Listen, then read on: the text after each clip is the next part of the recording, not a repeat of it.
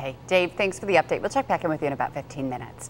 6:01 now, and first this morning, a Buffalo restaurant has been shut down.